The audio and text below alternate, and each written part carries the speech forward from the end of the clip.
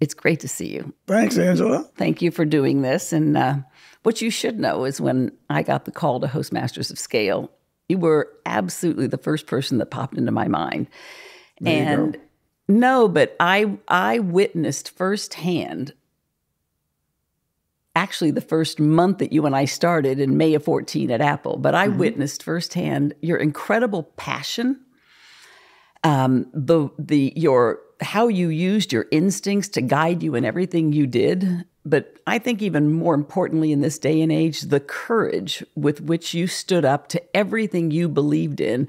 And I actually think it's those attributes that have made you so successful and that every creative needs to know and understand so deeply in this future AI-driven world. So it is why I'm so grateful that you're doing this. Thank you. Yeah. Well, we had a nice time there.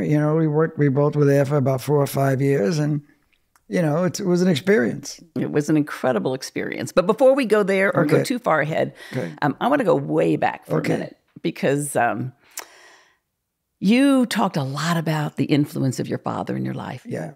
And are there a handful of lessons that he taught you about standing up for what you believe? And do you remember the time when he talked about you have magic ears? Well, my father was a real character and a fabulous human being. And he was a longshoreman. He worked down the docks. He was a laborer for most of his life. And then he kind of moved up a little bit. But fundamentally, most of his life, he was a laborer down the piers. And he would have these incredible things to say to me. Just one of them was, don't worry about it. Every room you go into is better just because you're there. I love that. I had no idea what he was talking about, but I managed to tell all my kids that because it really worked. It was very, very effective. I bought it completely. But what do you think? What do you think he meant by it? Now that you reflect, what he meant, it's when I started working with John Lennon and those guys. He told me that earlier as well. But when I started working in the studio, where I was really it was in above my head. He meant that what he meant was you're a good person and you're loyal.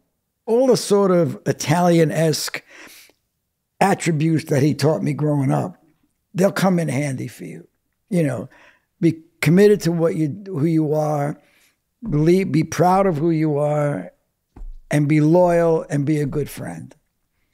And you know what? Those were great things to take with you into any room. So I came from Red Hook, Brooklyn. There was one culture, Italian culture, right?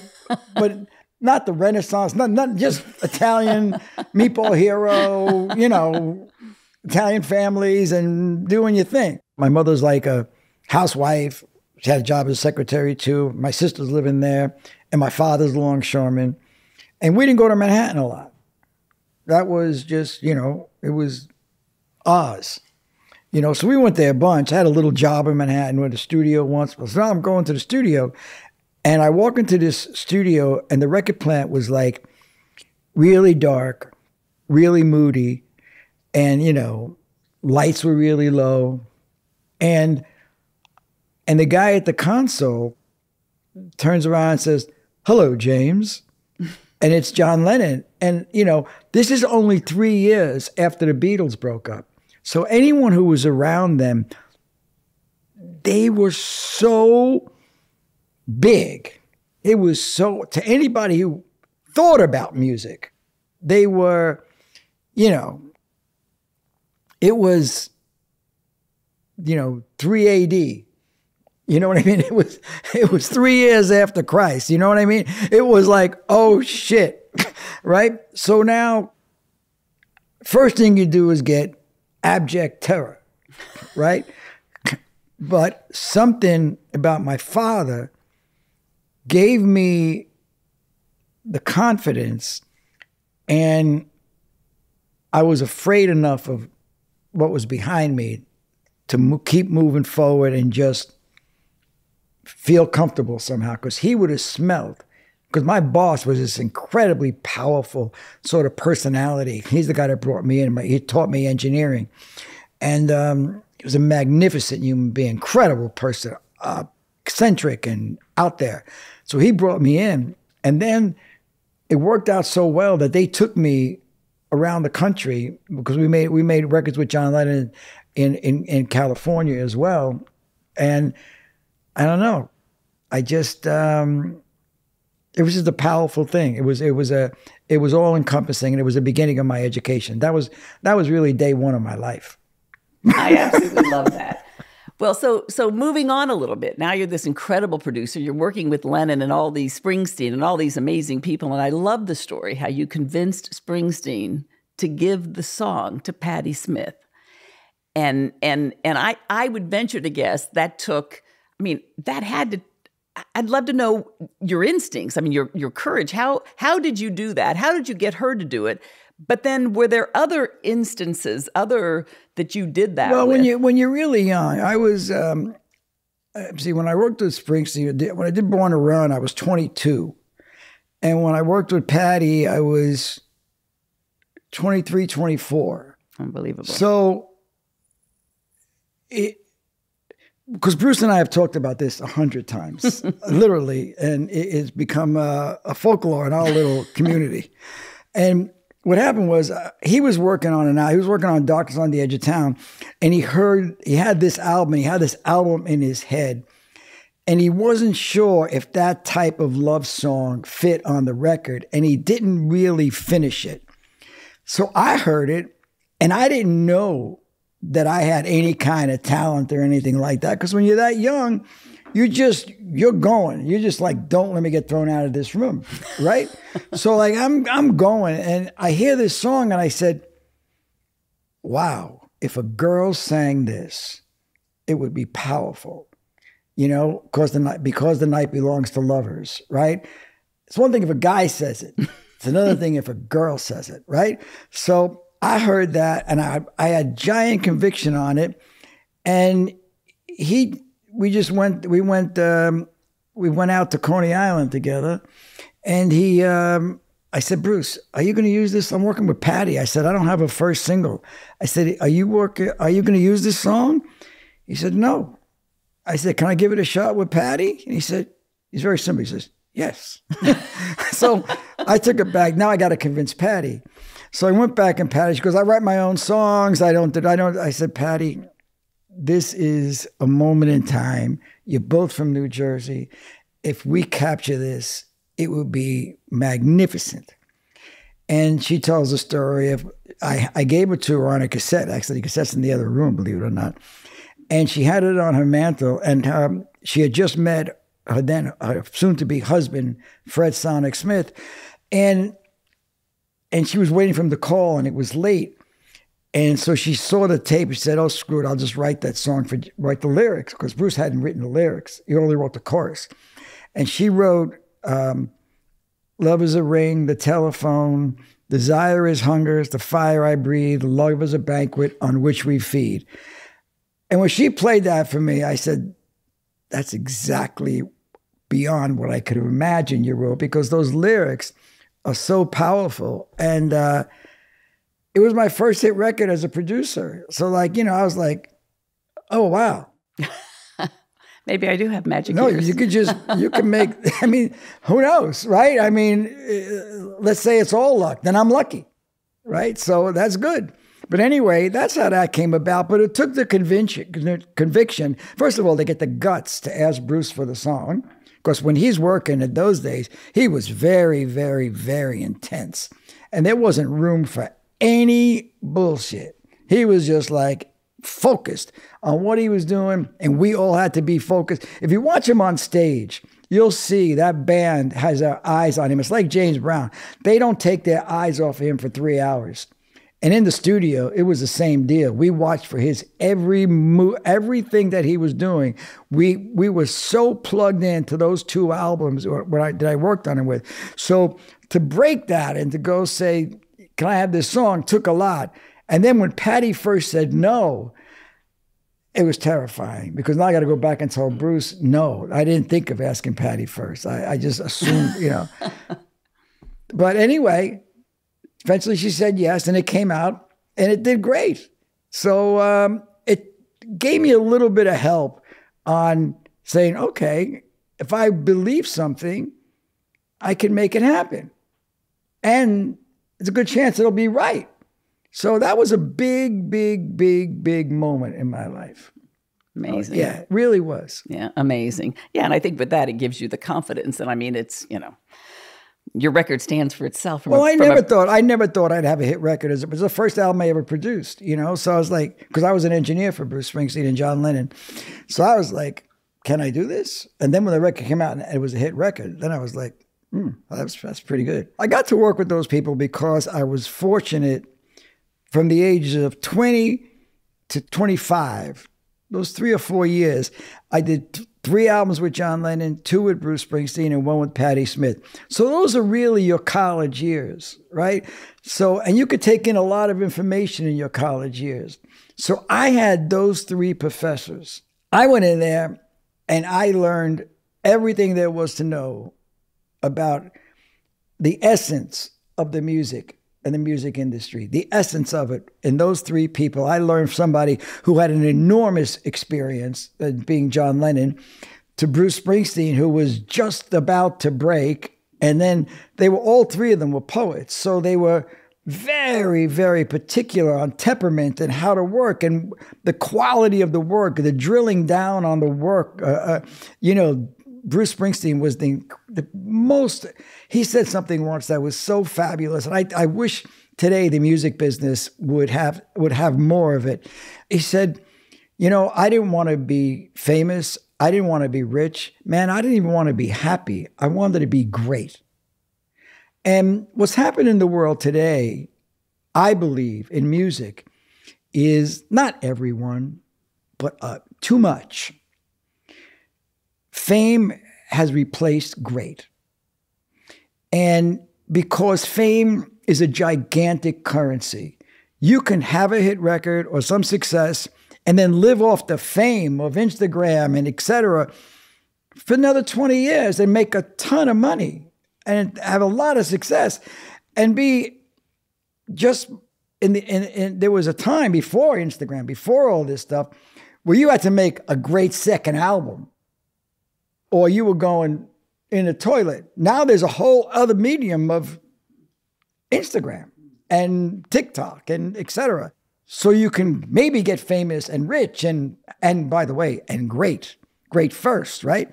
Now it's not. There's a lot of time, a lot of creativity going into becoming famous. And I'm telling you, that affects the work and the quality of the work. I don't care what anybody says to me. I'm old, I'm right. But well, I agree. And I think it's interesting too. I love how you call them poets. So then you moved to Interscope. I moved to Interscope 13 years later. Right. But I'm saying you had all of this time with this amazing talent. Then you go to Interscope. And I would assume you went in based on everything you had learned, wanting to do things differently, wanting to, and did you carry through the essence of those artists? It's funny. I was a record producer and I was a recording engineer. That's not who runs record companies, So I went in there with the mindset of an assistant engineer, which is completely of service. You have to be in that job. You are of service. You are of service to the person behind that microphone. And without that person behind that microphone, you have nothing. So you learn that lesson over and over and over and over and over and again. And when the mood gets a little less exciting, it's because the lyrics aren't as good, because the beat isn't as good, because the song isn't as good. And you can't control that. So when something is that out of your control, when your pure passion and your success and everything is controlled by the quality of that song and how that person is performing it, you get an enormous amount of respect for that after doing it. I did it for 18 years. So I went into the record company saying, okay, these people, we need them. You know what I mean? So I approached it like that. And then I approached record producers like that. So I built Interscope with my co-partners and all that. We built it around record producers and artists with their own labels, like Dre with Death Row, Trent Reznor with Nothing Records, Timberland, and will.i.am, and all these guys had their own labels, Pharrell, and we just built a company that they were driving, and I was used to them driving. I put my energy and my will, so at times I was co-driving, or even at times, because sometimes you battle in a studio, because as long as an artist in music believes that you care as much about their work as they do, you're going to do okay. But you got to convince them of that. And they're not easy to convince. But there alone was the doing it differently versus all of the other I studios. didn't know. You know what I mean? I had no idea. I had no idea how to run a record company. There were some great people running record companies. My God, David Geffen, Ahmet Ertegun, et cetera, incredible people. But I just came at it from a different place because I was a record producer, and very few record producers went and did that. I didn't know that at the time. But Chris Blackwell did. He was a record producer for a short time. And he found Bob Marley and U2, and he was an extraordinary human being and still is. But there weren't a lot of them. Mm-hmm. And what did you mean? I read a couple of times when you said Dr. Dre will define Interscope. There was a company called Atlantic Records, and they had, in the 70s, they had Aretha Franklin, Ray Charles, the Rolling Stones, and Led Zeppelin. So we wanted black culture and pop rock culture. And we wanted the extremes of that. We wanted it banging at the same time. So I didn't know a lot about hip hop. So all of a sudden, Suge Knight and Dr. Dre come in my office with this fellow, John McClain, who started Interscope with us. And I heard the music and I said, oh. I said to Dre, because I didn't like the sound of hip hop records. Sonically, I didn't understand it, how the mixing was going down. But Dre took it to another level and did something completely different. And he understood how to control the bass and make it so powerful. He's still probably, everyone feels, the best mixer of music out there. And so I heard it and I said, who engineered this? And he said, I did. And I said, who produced it? He said, I did. I said, this guy's going to define Interscope. Because what he brought the essence and the edge of the Rolling Stones. He brought that thing where in the early days, the Stones would scare you, but bring you in with their music, because if you were a kid, right? And Dre and Snoop and Pac's music, all those guys, that music did that. But Dre knew how to make it into a record that was palatable for everybody. That's why The Chronic, which was Dre's album, was one of the biggest instruments in spreading hip hop around the world. And it was because of that album. And I think everybody would tell you that. Mm-hmm. Mm-hmm. Well, and, a lot happened at Interscope. Like you said, you were going where no man had ever gone before. and so share some of the unexpected things and how you had the courage to deal with those. Well, I got a little bit of a taste of it when I was working with John Lennon. John Lennon was an incredible, glorious human being and powerful and just extraordinary. And I didn't know, right before I started working with him, he had done all the stuff about Vietnam and all that stuff. So he got on Nixon's radar. And Nixon spent a lot of time trying to get him out of the country for an old marijuana bust in London. And I watched him go to court every day. They were challenging his green card. So I was saying, the president of the United States? I was like, how does the president of the United States even know you're here? But it was so above my head. I didn't understand it, right? But I saw it and I felt it. I said, wow, the government could come in and censor this person. I was like, oh, wow, and I lived it, but I didn't pull from it until the death row days when C. Dolores Tucker and William Bennett and Bill Clinton tried to get Time Warner to get rid of us, and they were going full blast at us on the Congress floor, et cetera. And I said to myself, wow, this is the same thing. So I said, you know, a lot of the people around me, our lawyers and stuff, were saying, you got to get rid of this stuff. I said, no, I got to get rid of Time Warner. Okay.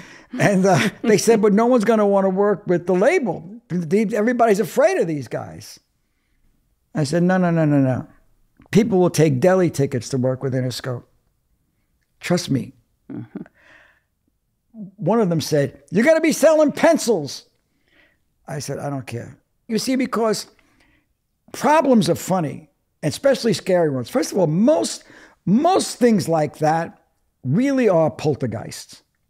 You know, my favorite scene, one of my favorite scenes in this movie is in Steven Spielberg movie, when the little sort of, I don't know what she's, ghost wrangler woman says to the family, walk through the light. It's just a poltergeist.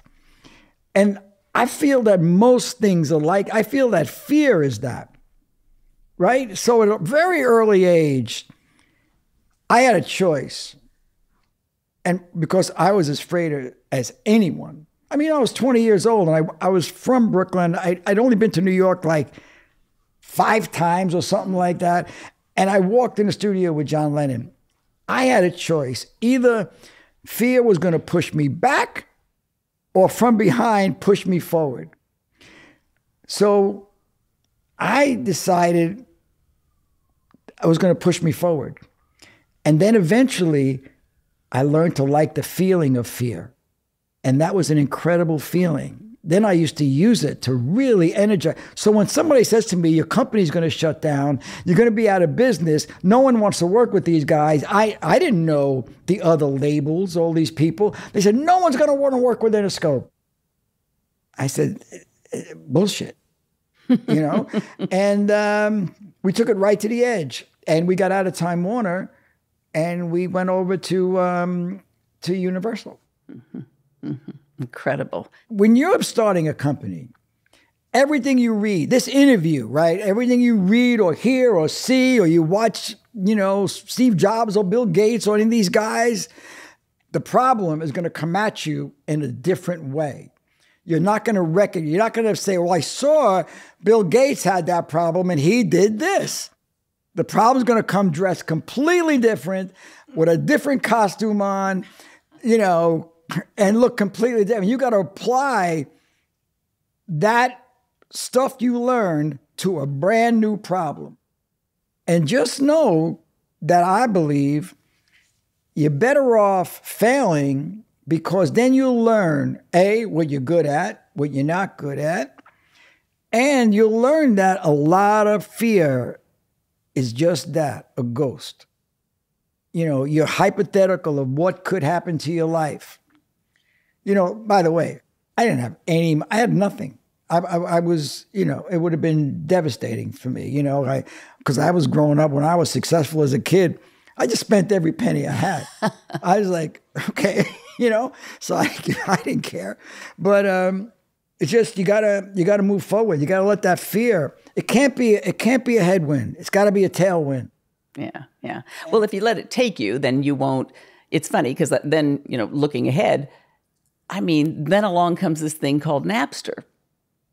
And that had to, I mean, how you dealt with that. And no, it pissed me off. It didn't scare me. It pissed me off that these guys, it pissed me off that these sort of what I called at the time, nerdy guys, just didn't give a shit. And they were just going to do their thing and act like, oh, you know, this is the future. Well, it's the future if it's done right. You know what I mean? It's not the future if it's, you know, devastating another industry. So I went to Intel because I didn't know what to do. I thought I better go learn about these guys, you know, these guys that rip it, burn it, and all this other stuff, right? So I went, I met with Intel. I met with one of the founders, and he said to me, you know, Jimmy, it's a fabulous story, but not every industry was made to last forever. I said, wow, I never heard that before, right? So, but he's right, but I didn't think of it like that. So what I did was I said, okay, we're going to overcome this. And I realized that at that moment, music had to be more than just selling songs and doing stuff like that. And I'm realizing, okay, I got to morph my company. I have to build something laterally. I'm watching all these big companies use music and make billions of dollars. And we're sitting here in the record business getting banged like this, and everyone else is using the IP from MTV to whoever else, and they're making a fortune. So I said,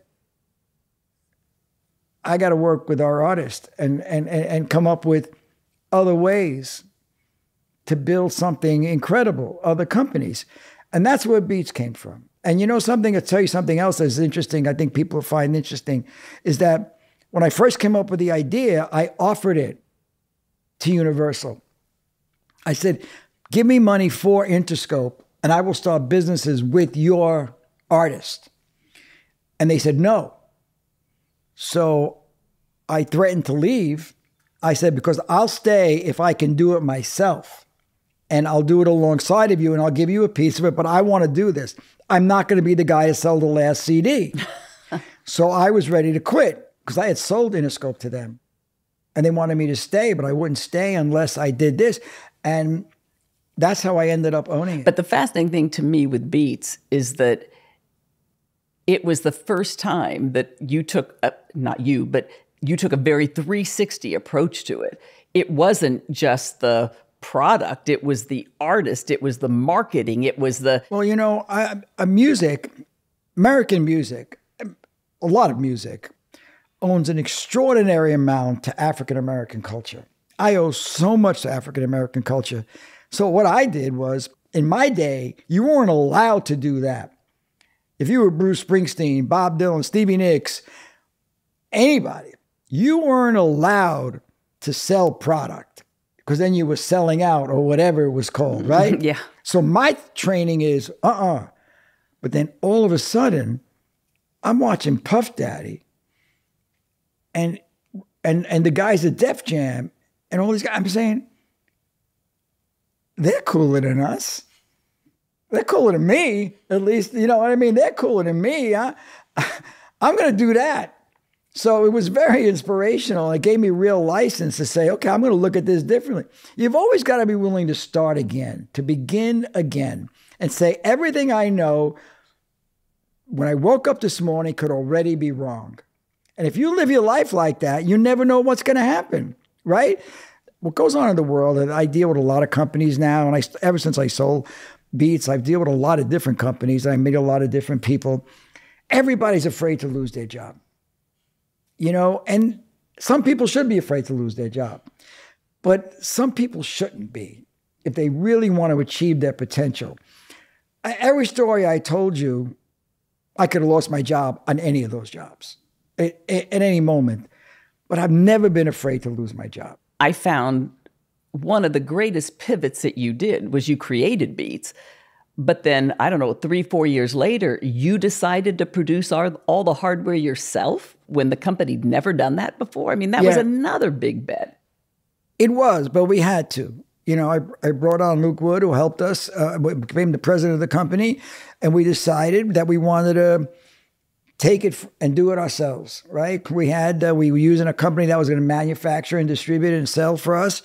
And but we had the designer always, Robert Bruner, and we just said, let's do it ourselves. But the craziest thing about Beats was when we started Beats Music was because, like I saw personally, Interscope Records, Beats, and Beats Music as one thing under one hood, under one roof. So I saw making the records, playing them back on an instrument, which was the headphones, and I saw the distribution of music. I wanted them all in the same company, right? And not everybody saw it that way. But the dream was to have it all in one place. Now, it's not in one place, and I believe the streaming services are suffering. I think the record companies are hurting because they don't have an audience. They don't have a direct audience. Mm-hmm. The streaming services have their audience. Right. So now you have two companies with two different agendas, and you don't have an audience. And the streaming services don't own the content. So They're not making any money. There's no margins in it. So it's a goddamn mess, in my opinion, right? So I always felt it should be together.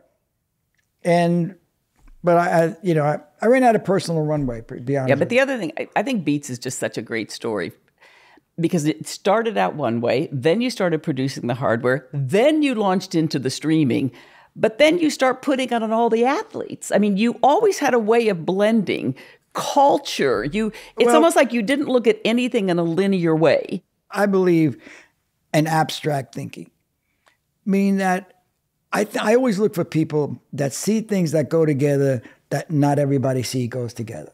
I call it abstract. I think somebody else calls it abstract thinking. I have no idea, but that's what I call it. And that's just like, oh, these things belong together. Like, for example, when we started Beats, we started with music, musicians, videos, music videos. And then one day at Interscope, we were making More Than a Game with LeBron James. And I knew that him and Maverick loved hip hop. They loved hip hop. They loved Dr. Dre. So Maverick says to me in my office one day, Maverick Carter, and he says, give me those 2 headphones for me and LeBron. I said, absolutely. They call me back. He says, LeBron wants 15. He's going to Beijing, I think it was, for the Olympics. He wants it for the whole team. I said, great. I said, do me a favor. Ask them to wear them around their neck and stuff when they get off the plane, right? Because I think marketing, right? So then you learn and you got to be open because say, okay, LeBron's using these things to get inspired to exercise. Okay, we're going to switch our marketing to athletes. And our thing is going to be, you make it up as you go. We inspire you to get more out of it. Then if you look, there's commercials with Dre and LeBron lifting weights and all that stuff. I mean, we would do anything. So, but that's how that happened. Yeah. It happened because LeBron, I just said, oh my God, look at that. But you're open to it, right? I think so many times people just stay in their lane, but you were open, you connected the dots. Everybody has a hit in life. And what first thing they do is they breathe their own exhaust. So, you know, I don't know anybody that didn't have a hit record. I don't know anyone in my life that hasn't had a hit record or a hit television show or something. So, it's great and it's hard to do, but it can't be that impossible or that special. So what you got to worry about is making your next one, not a victory lap on your old one. So every day I'm desperate looking for the next thing. I don't care what it is. I'm saying, what is the next thing? Because that was yesterday.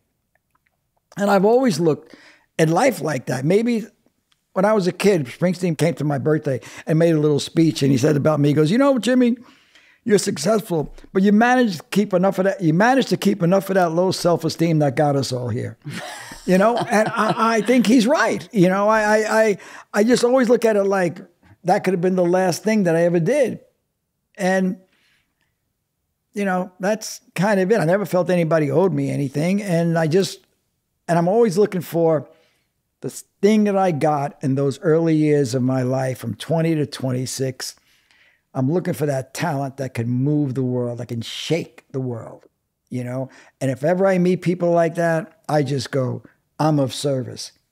I felt that way when I met Steve Jobs. That was my next question. I was going to say, you have to share. Well, it's true. That story. Doug Morris, the head of Universal, said, go up to Cupertino, see Eddie Q and Steve Jobs. They're going to show you a thing called iTunes. They want our license. Tell me what you think. So now we're in the middle of Kazaa, Napster, and the record industry is being ransacked, and it's a mess. And we have lawyers up the wazoo suing everybody and doing everything you could possibly do wrong, right?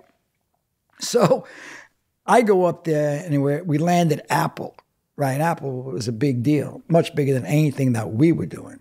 So I go in there and I go to their original conference room, and I meet with Eddie and Steve, and I start hearing their vision for music. And I realize, and then Steve starts talking, and he knows how to talk to me. I said, this guy, Steve, understands the crossing of liberal arts and technology. I said, no, I met with all these guys. No one else gets it. This guy understood the why of John Lennon. I spoke to him about it. He got it at its core. He just didn't like the music. He understood the person who made the music. So we need to put all in on this guy, you know? And when I met the guy at Intel, he said to me, not every industry was meant to last forever. Steve had a different take on it. And so did Eddie. So like I'm listening, I'm going, okay, wow. So I left and I just called up Doug Morris. I said, Doug, the party's at Steve's house. You know, I said, and I just said, we got to aim our boat in his direction. And we did. Interscope, we did all the early commercials for iTunes. We helped them tune iTunes. Interscope went all in on iTunes. And people did the license, other companies were involved, but I was going to make sure we were, as far as Eddie and Steve was concerned, we were their pets because we were going to be of service to Apple. And, you know, it worked out. I didn't stop until 2014, till they bought my company. I was going to end up there somehow. I wasn't quite sure how. I never thought it was going to be like that, trust me. And, you know, to be honest, where do you think Beats came from? He had a shiny iPod. And we had a shiny headphone. He made white earbuds. I made black. You know, I'm not original. I said, okay, this guy's got it. I'm just going to, what is he missing? He's missing good headphones. Okay, I'm going to make them, you know, and it sounds simple, but it was simple. It was hard, but it was simple. And he helped me, and Eddie helped me, and all those guys, they were great. But that's how that happened. So how was the first day at Cupertino? It was different. It's a different culture. Because, you know, Steve was gone. These guys are all great. But I'm used to, like, I break a lot of things on the way, you know, because I don't really know what I'm doing. I have an instinct, but I don't know how to do a lot of things. So it was different for me. And they're fabulous. They were incredible company, boy. And I'm so glad because, you know, Apple getting into streaming really helped the record industry because it kind of validated the whole Spotify thing. And everybody said, okay, now Apple's in. If you remember, there was only 3 million subscribers in America when Apple got in the game. So, and Daniel Ek, you know, the record industry should they should make a statue of Daniel Ek. I thought he did an incredible job. Just getting the licenses out of them was impossible. So I think he did a great job and still does. But the guys at Apple, they were fabulous. I mean, it was just very different from anything I'd expected or ever seen. It was very, very, very different because the problems you have, to me, in tech companies and in the arts and in design is none of the people really speak each other's language and understand the why of each other. And in order to work together, you have to understand the value of the other person. So what I noticed at Beats and that I noticed it at Apple, what Steve knew, in essence, even about me, and I'm like this compared to people we were talking about, but he understood why that was necessary in the thing. I'm not saying the people at Apple different, but engineering in itself sees things differently than people in the arts. But Apple, I found to be you don't need me to tell you, it's an extraordinary place. And what they did with that Apple from when Steve passed, what they did with the company is incredible. The scale of it is just, talk about the show being about scale, talk about scale, right? And they run it really well, and they have a lot of great stuff, a lot of great people there. But it was really different for me. It was because I work very, very loose. And, you know, at that moment, I'm not embarrassed to admit, I was the tail wagging the dog. I'm used to being on the dog. So when, you know, music was this big in Apple, and they respected it and were great. But nonetheless, I can't be the person scratching the car. You know what I mean? And So I felt that, but you know, but they were really supportive and gave me a lot of leeway, and we did a lot of great stuff. But I was a little, you know, I wasn't always that comfortable. I've had a blessing in life. Maybe again, to go back to what Springsteen said, is no love without low self-esteem. That I don't think what I know is that solid. I'm always like, oh, I didn't know that. I didn't know. When I met Steve and Eddie, I just changed on a dime. I was like, oh, okay, we're going there. And I ended up at Apple. I pointed my boat there in 2004. That was before the iPhone and the iPod just came out. I said, oh, my boat's going there. And by the way, I didn't stop till I was at Apple. I didn't stop. I went to see Tim Cook and Eddie. They'll tell you, for 2 years, every 2 months. I didn't care. You know how many times they said no to me? Whatever 2 years and 1 month is. You know what I'm saying? they said no, and then because it wasn't right for them and all this other stuff. But then we finally did it, and I got to be there. And my experience there was tremendous. I mean, it's on a scale that I never imagined. And I had to learn, first of all, to think that, which I can now offer to young people, I had to learn how to work inside something where my thoughts, my idea wasn't the big idea. I was working on something that was smaller than the big idea. And that's, when you ask me what happened to me at Apple, that's what I remember walking with Tim Cook one day, and I said, Tim, I said, I'm working like a 20-year-old broke guy. I said, you know, I'm 50-something years old, whatever it was. I said, am I on the motorcycle or am I on the sidecar? He said, no, Jimmy, you're on the motorcycle. It just doesn't look like every day like you're on the motorcycle. I said, okay. I said, I feel like I'm on the sidecar. But he was incredible, gracious, and just spectacular while I was there. And but it was I really can't even quite explain it. It was just I just learned so much that what I got out of it was I really wanted to help change education. So at Apple, was there a specific moment or something you recalled that led you towards education, like an aha moment that? Well, yeah. What happened was when I had Beats, first, I was trying to find employees that understood what we were trying to do between culture and technology, right? Because remember, when I met Steve Jobs, the first thing he said to me was we're crossed between technology and the arts. And no one else had ever said that to me, you know, and it just stuck with me. And I said, okay. And so when I had Beats, I said, oh shit, this is what he's talking about. I can't find people that understand both languages or understand each other. It's like you either get this or this. Mm-hmm. So then we went to Apple, and I said, oh. And then I met people at Google, and I met people at Amazon, and I met people at all these companies. And then I went to the record industry, and they're just that, right? So I said, these people are all siloed, and they're siloed because they learned in a siloed way. They didn't get the experience. So I said, oh, school needs to be not siloed. And whether that's true or not, but that's what hit me. You know, it was like a lightning bolt. I have no idea. First of all, I don't listen to people that speak about education, so I have no idea if somebody thought that before. Maybe they did.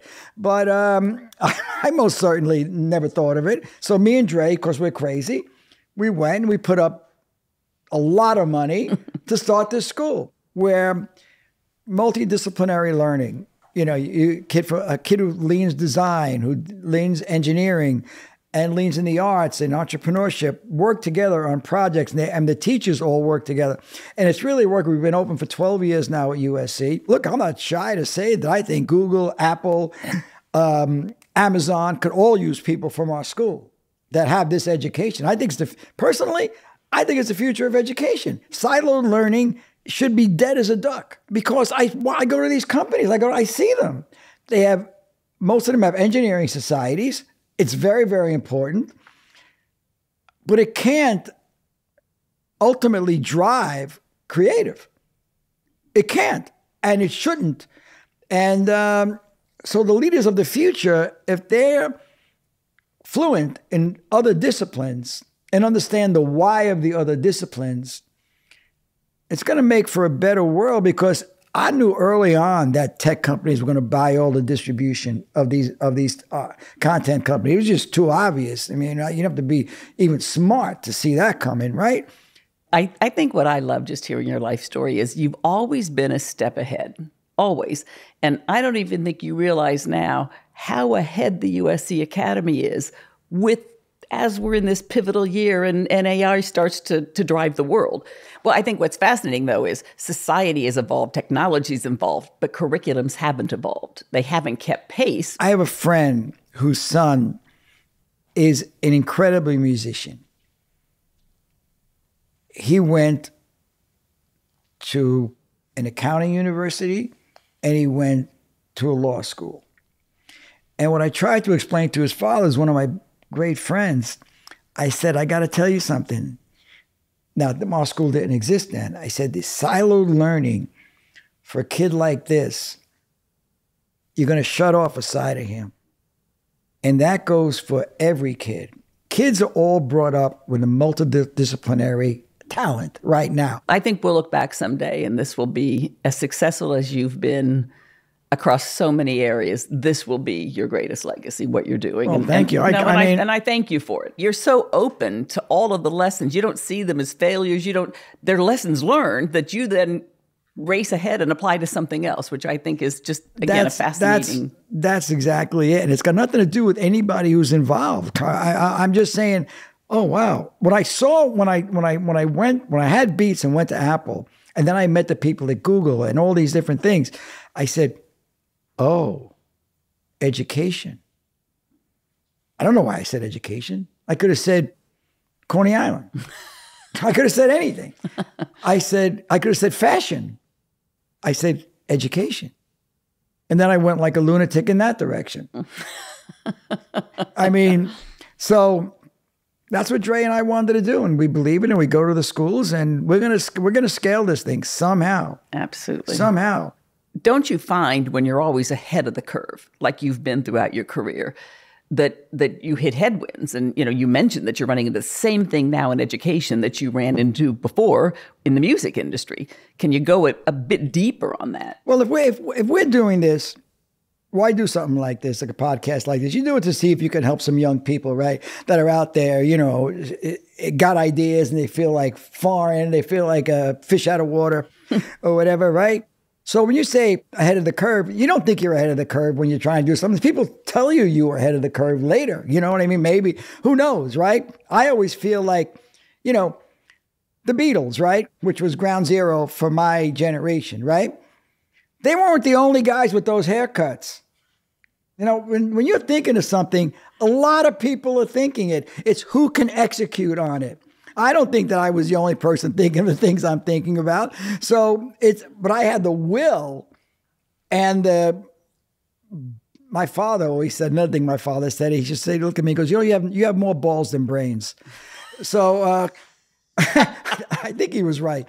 So anyway, but yeah, I'm reading Resistance because everyone is so protective of what they know and so afraid of what they don't know.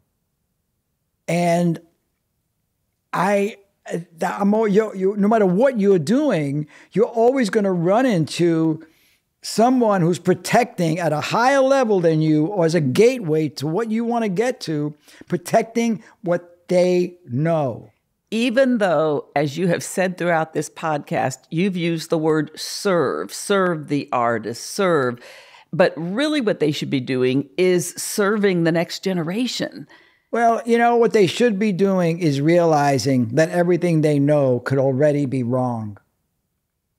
That's what they should be doing, because that's the only way. I listen to the youngest people. I listen to people on the street, because you never know where something is going to come from. And again, fear is ground zero for success. It's ground zero. You got to deal with it. You've got to deal with it because fear is going to chase you. So it might as well chase you forward than chase you back. You know, because when you grow up and you say, okay, I can't go back, that's worse than failing. I don't mind. Failing is better than going back, right? So that's just kind of how you got. And I would argue that's multiplied 100-fold in education. Yeah, well, it is. It is because you're dealing with unions and you're dealing with, and on every level of education, even at the higher education, you're dealing with, you know, presidents and deans and boards and you're dealing with, you know, locked in people that have been doing this for 30 years. And some people are incredible and very open. Some people are less open. I look at it this way. When you're doing something, especially to the young people that are listening to this thing, when you're doing something, get far enough to get a test case. Then no one can take it away from you. If you have to just go out and get the money yourself, do whatever you have to do. Prove it yourself. Well, we always like to end this session with what we call lightning round questions. Okay. So messy desk or clean desk? No desk. Artificial intelligence fills you with hope or dread? I'm in. I'm all in on artificial intelligence. All in. I think it's going to be great for the recording because I think you could say, play me something, make me something that is Johnny Cash only with the Dre beat. And you may not hear something great, but you may give you an inspiration for something else. And I think it's going to be fabulous for creativity. I look at it as a real jumping off point. I don't know anything about it, if it's going to do the finished product, great. But I would love, if I was making records, I'd love to have it as a tool. The one thing you wish your phone could do? Okay, the one thing I wish my phone could do was have AI and make my texts better than they are. Smarter. And your smartest time-saving hack? I don't have a problem time-saving. I learned from David Geffen to try to be the shortest distance from here to there. I have no trouble. I don't care if I'm wrong, right. I can get to the point really quick and make a decision. I have no trouble ordering from a menu. I don't care if I get it wrong. I just make a decision. And what's your favorite place to think big? Right now, it's in my roller skating rink. I have a roller skating rink. I get on those skates. I play music really loud. It's always inside of music. I only think big inside of music. And it's usually Bob Dylan, Bruce Springsteen, you know, stuff like that, or Dre's Chronic album I listen to all the time. Born to Run is big with me. So my biggest place to think big is in music. Love it. What's one object from your childhood that you just can't throw away? The problem is my sister was able to throw them away. So I don't have anything from my childhood, to be honest with you, other than my dad's watch. So my dad's watch. Is there a book that most influenced you? No. And the only reason why I haven't written one is because I don't want to have written more than I've read. Okay. I bet you no one's given you that answer before, right? I love it. The single greatest embarrassment of your career? Single biggest, there were a lot. There were a lot, you know. There were a lot of things that I just didn't deliver on how successful I wanted them to be or how great they wanted them to be. I really wanted to change the record business. And I wanted to get with people and really change it. I think we impacted it. I don't think we changed it. I think it's left for someone else to change, other people to change. But I think it needs to be changed. Is there a single greatest achievement of your career? Well, you know, first of all, that's a multi-layered answer. First of all, I'm married to a great woman. I have 6 great kids between us. And it is not easy. right? So they're all good people. And that's not just me saying that. In my career is that I pivoted. DJs are great because their attention span, they get bored faster than their audience. When you're listening to a DJ and he changes a song, how does he know that's exactly when you wanted him to change the song? Because he or she gets bored before you. So I'm like that. I changed my career basically 4 times. And I'm very proud of that, because if I was doing the same thing for 50 years, I wouldn't have been comfortable right now. I'm comfortable right now for me, not for everybody, because I changed careers 3 or 4 times, whatever it was. Yeah. And I'm very pleased with that. Favorite song lyric? Wow. You're an idiot, babe. It's a wonder how you still know how to breathe.